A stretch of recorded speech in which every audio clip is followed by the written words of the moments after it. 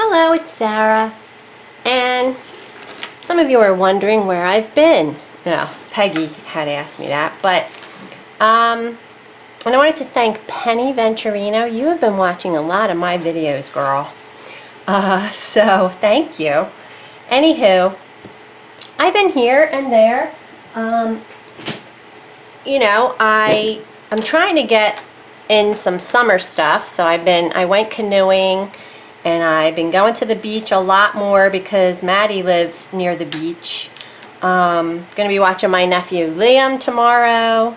So I figured I'd get in here today and just share. I have been claying. I've been doing some doodle flowers a la, oh, her name I just went blank. I can picture her face. Ginny, the same as my son. My son's dog name is Ginny. Ginny Baker. She did a great video. Just loved hers, and I mean mine are okay. I mean, actually looking at them in the camera right now, they look pretty cool. Just all bunched up like a field of flowers, and I made some leaves. I have a board here that I'm gonna put them on, and I'll show you those in one sec. I was gonna use some, these are called, I threw out the wrapper, but these are pastel crayons, but they're not oils, and they're called something. Oh, dang it. They're called, wait a minute. Here it is. They're just called pastels. Fine Art Studio Pastels. So they're not, it's oil free, long lasting pigment. I have oil pastels, but Jenny had mentioned the pan pastels, and I think these are a little more chalky in texture. But I didn't end up using them. I think maybe I used it on some yellow. I think I put a tiny bit on this one. I don't remember, but I'm glad I got them. They were only $6. And this is the Master's Touch, which I think might be Hobby Lobby's brand. No, Master's Touch might be in all the stores, but they were $5.99 for a 12 count. So I figured I could just have them to play with another time, but I didn't end up using them. I did use my Posca paint pens. That's what Ginny had used in her videos to just highlight everything, which I loved. And I didn't use mica powders or anything else. I just antiqued with Payne's Gray. So I just took Payne's Gray paint, which I'm not usually a fan of antiquing my tiles. Like when I do a mosaic, I don't usually, so basically what you would do is, and I can't find my Payne's Gray, but you take just like a bottle of paint. I've used black before. Payne's Gray is just a little more on the blue side. And then take a brush, and I just see like a little darkness here I'm going to get off. Take my brush and go in all the nooks and crannies, and then the paint gets in all the detail lines. And I also did texturize, so I used, Ginny I think uses sandpaper. But I used this little texture sheet, and I think it's called, it says what it's called. It's called, oh, it doesn't say. Made in China Sand. So I just used this one called Sand, and I just like gave it a little texture. So if you look at them, I'll show you them now. But anyway, I wanted to say, I got this little stamp set. This is just called Coffee, and there's 7 pieces in here. I'm planning on making a little box like this with all the coffee clay tiles on it. What else did I get? I got this bag of rocks. It was $2.99 because when I went canoeing, we pulled up to shore, like a little embankment that we did it twice, and I found this rock. It says Tuckered In. That's where we were. And I want to say this may be the name Li Ning or Ling. I don't know if that's a name. 2017, and I think it's like a kid painted it. and it's a little fishy, and there was another one, but I happened to find this, and it was just so exciting. You know, it doesn't take much to get me excited. So I bought these rocks because I want to paint them just in a fun way, not like dot painting or anything real fancy, just some cute little flowery, and I'll do a video when I do them. Maybe I'll have Maya and we'll do them together, because she goes kayaking a lot, and I just thought it would be so fun to leave these rocks, because Joe and I are planning another trip canoeing, and then for someone to find it, it was just fun. And I think I'll put an aspirational word on there, or just a you know, a nice word. So anyway, all right, I'll show you. So that's all I got, I'm pretty sure. Oh, no. I got these fondant cutters. Did I get these at... I think I got these at Hobby Lobby too. And these are just really big, because to make these flowers, I use cookie cutters mostly.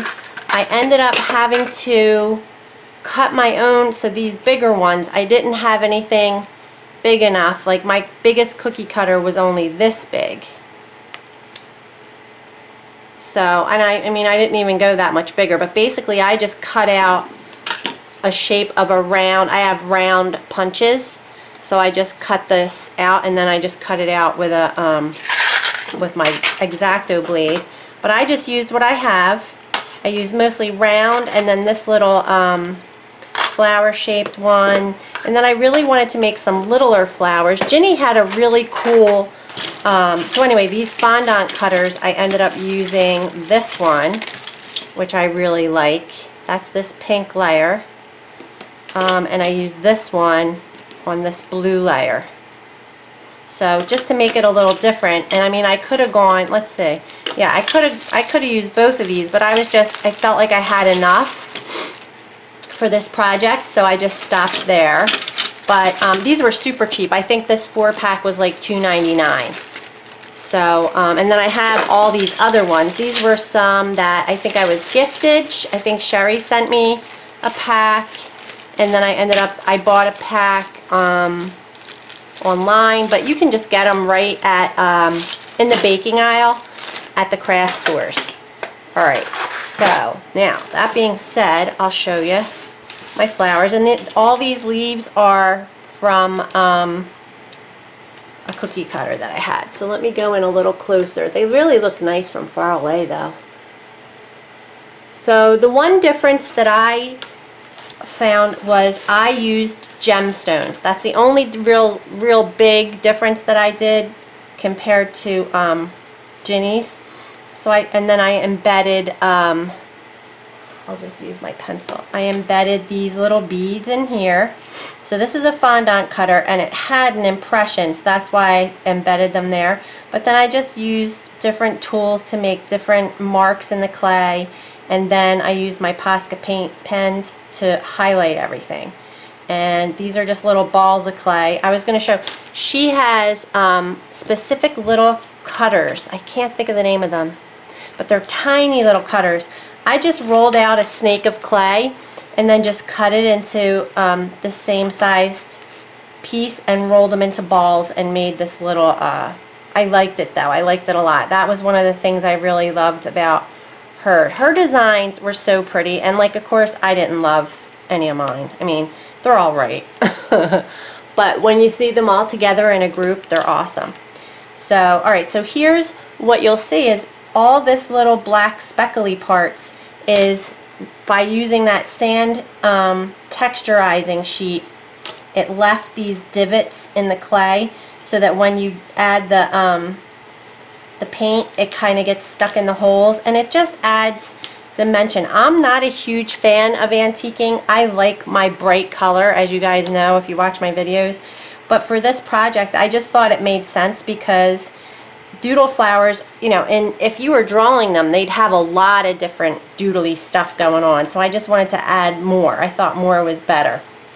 But I did keep it kind of simple with the gems. Like there's just a green one in the center. Most of them have them in the center, and that's it. A couple I went around the outside, but very few. So this was a fondant cutter, and I think this was that piece of paper. So I just cut it out with my X-Acto blade, and then just stack them, and I bake them according to the directions on the packaging. And then after antiquing it, so after I paint the whole thing with black paint and then wipe it away, and it only gets stuck in the nooks and crannies, you take your Posca paint pens, and I just made these little white dots and these little white lines, mostly white. I actually touched all the yellow balls of clay with the white too to highlight it. So not a ton of different colors or all that stuff. So this one I did use like a these yellow pieces are actually little teardrop cuts that I could show you how I did it, but I added those to the edge because I just thought there was too much room in here. So again, and this is another fondant cutter, but I just put little balls of yellow clay in the holes and a gem in the middle. And this one is, these are just, I think, little balls of clay that I then just put a toothpick through. So I just use a toothpick. It's kind of like when I do applique clay. So I just made, and that's just a star cookie cutter that I just kind of left an impression with. So they're all different. They're just, but I really love that, making the balls of clay. I love that. And then I put the gems, Swarovski crystals on the edges of that. I think I only made, like, I think these two are the same. I only made a couple that were the same design, so the same amount of layers, and I did the same way, except for I put a smaller, see how I made a bigger thing on the very bottom and a smaller one on this one. And none of them are exactly straight or whatever. There are a lot of crooked ones. This one was cool. I didn't put a round one behind it. I just kept it with the, like this. So I used that flower shaped one and just left it that shape. I did a couple of little ones that way too. Mostly little ones. So the little ones only have 1, 2, like 3 layers of clay. Most of the big ones have 3 to 4. 1, 2, 3, 4. Most of them have about 4. 1, 2, 3, 4, yeah. And then a gemstone. So I like this one. This again, I just like cut like a teardrop shape and then just stuck it in the nooks and crannies of that. So none of mine are the same really. 1, 2, 3, 4 layers. And just use the big flower shape on top. This one I was trying to use a tool that I have, and I can't think, I think it's called a perler or something. When I did Polymer Clay Adventure, Sydney Holt had used this specific tool for one of her projects, so I had the tools and I never use them, so I thought, well, I will make some circles, just some little tiny circles. And I mean, I don't love this one, but I think it's different and it's whatever. And then just more little ones. But see, I really loved making those dots. I thought those dots were fun to play with. Alright, so, and then I made a bunch of leaves. And some of them, like, I got lazy. I stopped texturizing, like a batch I made. This batch doesn't have any texturizing on it.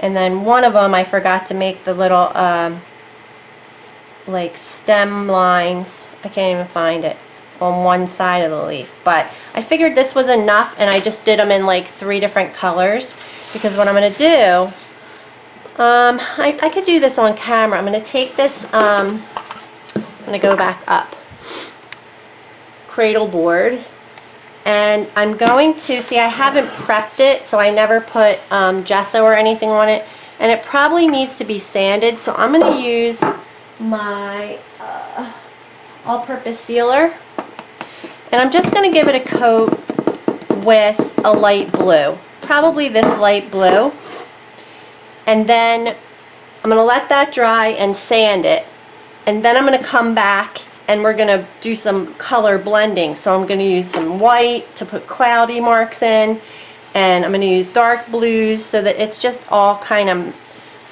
mottled sky, and then a little green on the bottom, just to represent sky and ground. And then these, I'm not sure, but I think I'm going to just glue all of them onto here and paint the stems. Ginny had done her stems in clay, and she did like three, I think. Three main flowers. I don't like the orange next to each other. So that's how I would like arrange it, make sure like my colors are all over the place. And then just like paint stems going down. And then depending on how many I needed, I would put a few leaves. I mean, I might not even be able to fit them here and there, so we'll see. I mean, I may just put them around the edges, like they're, I mean, that might look kind of crazy. So I may leave them off. I don't know. I just figured it would be nice to have that little bit of green playing. And let's see. They look kind of neat on the edge. So that would be just a design choice that I would make after I paint the whole thing. But see, then I do think I need some in the middle too. So I would probably not worry about them coming off of stems. So we'll see. Maybe I won't even make stems, and it'll just be kind of like a, let me see.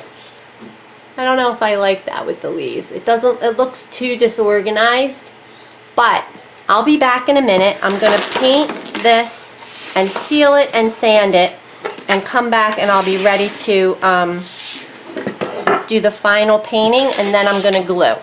Alright, I'll be right back. Okay, so I haven't sanded yet, but I wanted to show you. So when you take a piece of raw wood and you add these sealers to it, it actually brings out the tooth in the wood more. I mean, this was definitely, it needed to be sanded, but I figure I hate prep, so I don't sand it twice, but you could have sanded it twice. I don't know. It's not that big a deal for me. So this was the all-purpose sealer that I used. I mixed it with, so 1-to-1, basically like this much sealer, this much paint, mix it together, and then I paint it on there. So it's a thin coat. It's sheer, I should say, right? But it has all this, like, it's very rough. I mean, you can hear my hand. Now this one I prepped with gesso because I think I'm going to paint this gold. And it's the same thing though, the gesso is very toothy, right? Like that's why we like it for our mixed media projects. So it's definitely rough, and I'm going to go out and sand these and sweat probably to death because it's like 100 degrees out. But I'll sand these and then I'll be back in and you'll see how smooth they are, and I'll go ahead and paint this one and get it ready. And I'm going to paint this gold, like I said, because this is going to be the substrate that I use for the other mosaic that I'm making, the Zen one, the one that's like, I have all those tiles, but yeah, I got distracted by, oh sorry, something stuck to it, but I'll end up sanding it off. Anyway, alright, so I'll be right back. Alright, I am back. This is Dazzling Metallics Glorious Gold, and I used the Folk Art Enamels Metallic Gold first, so it kind of got messed up because look, there's a little glass on the top of this. This is like for painting glass. Gloss Finish Acrylic Paint, and it says dishwasher safe, but it says it's acrylic paint for glass and ceramics. So it was weird because when I was putting it on, it was not really sticking. It was really weird. So I kind of wiped some off, and I just kept moving. I let it dry, and then I just put this on top. Just, you know. And the thing is, this one I'm going to use for, excuse me, this one. My Buddha. So all of these, see, now I'm going to take this, oh man, this is going to make me want to do it. Oh boy. So I'll come back and do another video for this, but all that gold will be getting covered up. That was my point. So really you're just going to see a tiny bit of it, so I really wasn't concerned with the final finish. That wasn't as big a deal as it would be if you could really see all the paint because I'm a painter, so I know. Anywho, all right, so I can't wait to do that. So I'll do that in another video. But this is what we're working on today. Sorry. So this is just I think one coat, right? Yeah, one coat. I have gold. See this? I'm gonna wipe it. I should have wiped it off camera. But I want to get some of this off. This is a like a craft mat, and it's got like a I don't know. It's like a smooth surface that you can peel paint right off of it. So I'm gonna get this off so I don't get gold all over. Not that that would be a bad thing, because I love gold. Gold is good. All right, sorry about that. And I have two dogs staring at me. No, I don't. They left. All right. So now, I've given this a coat of, like I said, 1-to-1 paint to sealer, and now I've sanded it. And I mean, it wasn't the best box to begin with. Like, there's still some rough parts, because that would be, like, I'm just going to grab, this is like a rough sandpaper. There, that's better. Because that's a really rough part. But this is not what you're going to notice about the piece. That's my hope anyway. If someone's paying such close attention to that, oh well. I'm not. Alright, so anywho, definitely smooth and ready to go. So what I'm going to do is, using a fairly, I need water, so this is dirty water, but whatever, it'll work. I'm going to use some blue.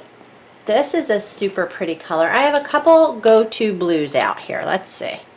I think I'm going to use this teal as my dark blue. I just like it. Then this one's called Tide Pool, and these two are super, so it's going to be kind of tealy, and I like that because the blue clay has a tealy feel to it. Tealy. So definitely the dark blue.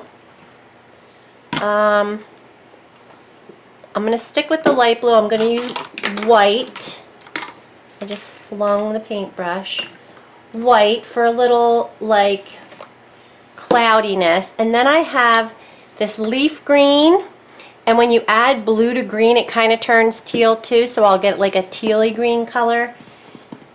And I have like a light green, so let's go with citron.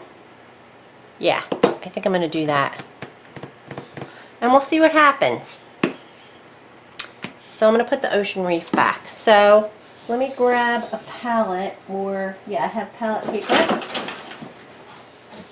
Oh, we have to get our August art journal page done too.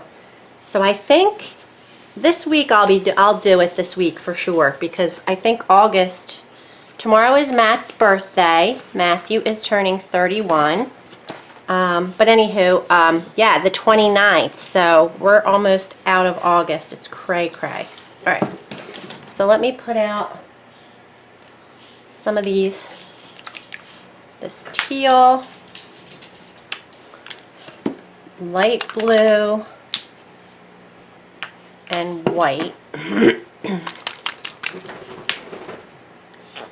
And I'm not going to, let's see, yeah, I'm going to use a pretty big brush. This is at least a 1-inch, yeah, a 1-inch brush. And I'm going to get it wet first so that it's slick. Oh Lord, that's Kirby. And I'm going to get some of this teal color. I'm not going to worry about the sides as much right now, because I just want to get the front going. Then I'm going to go into this lighter blue. Try not to get it on my shirt, because I really like my shirt today.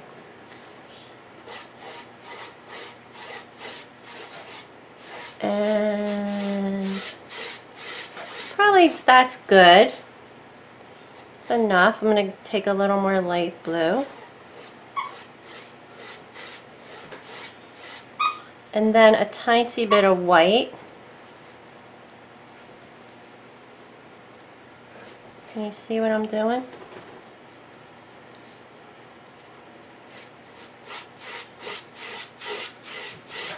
I think it would be a great technique for water too. But that's my sky.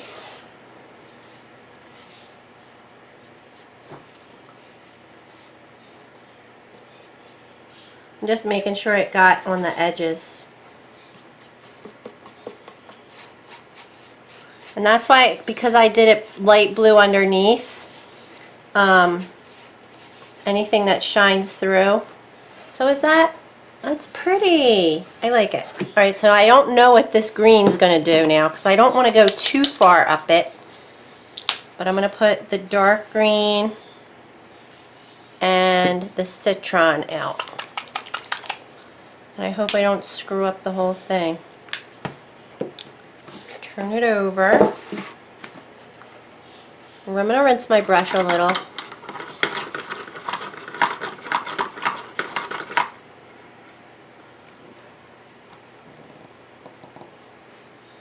Dark green.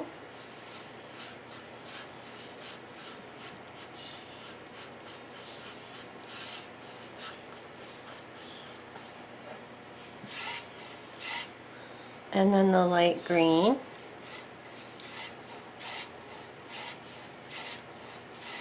And you kind of just keep it there and it's going to blend together. And that's it. I think I'm stopping right there. And then I will do the top and the sides, like maybe, I'm going to take this green and just do the bottom.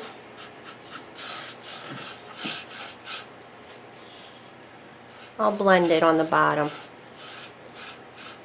Kind of do a mix of both colors.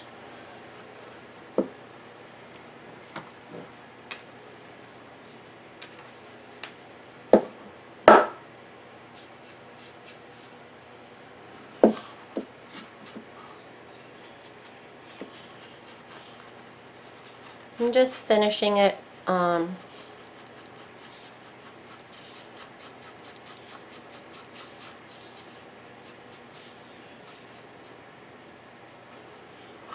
I kind of messed that up.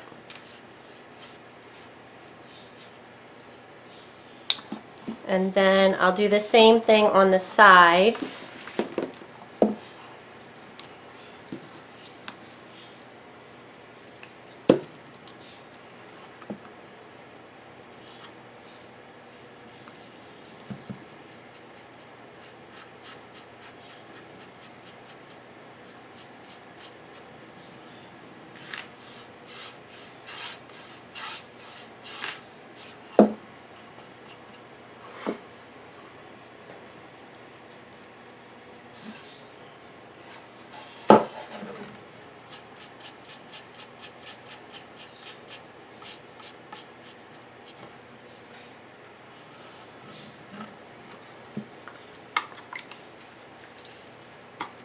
And remember, I'm going to be putting flowers all over this too.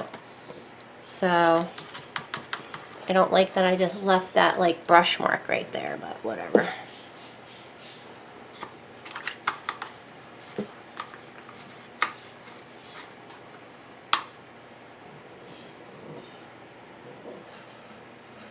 I need more. This teal is a gorgeous color. This is a Craft Smart paint, but it's like a multi-surface premium satin. So, and I generally wouldn't pick a Craft Smart paint. Uh-oh, this isn't even the right color. Damn it. I'm going to put it back. But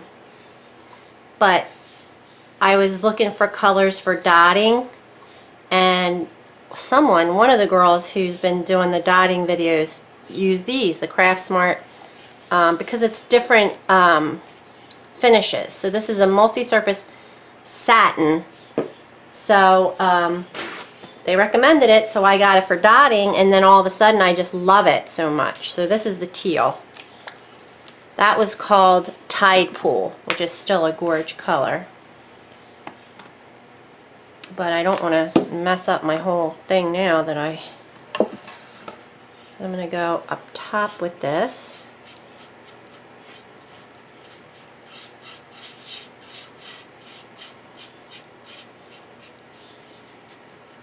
My brush has a lot of water in it, I can tell.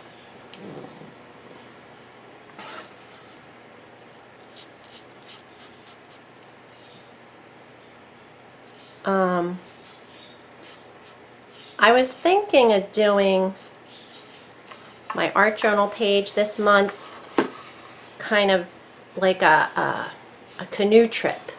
So, because I just went on a little canoe trip, I wanted to think about being on the water, outside in nature. So I think that could tend toward a really cool art journal page.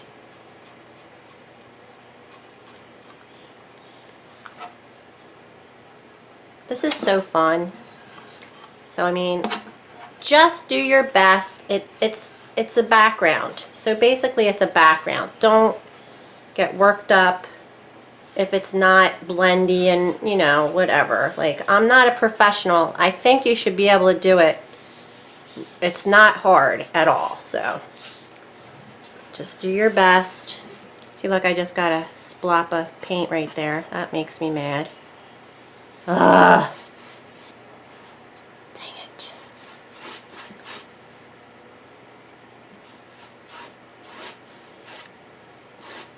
Like, again, it's a background, so I don't need to really be getting this serious about it, but it sure is fun while you're doing it.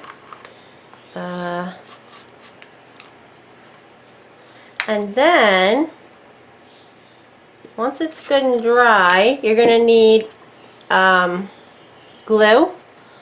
I must say Gorilla Glue. I never use Gorilla Glue, so that wouldn't be what I'm thinking. But it is called, oh my gosh, no brain. Weld Bond. That's the brand name for it, and it's what I've always used for my mosaics because it was recommended to me when I was doing glass mosaics. I just totally didn't clean my brush first. It's fine. Good enough. Anywho, I could definitely blend a little more white into there, but it's not necessary. But I am doing a good job. Good job, Sara. Why, thank you, Sara.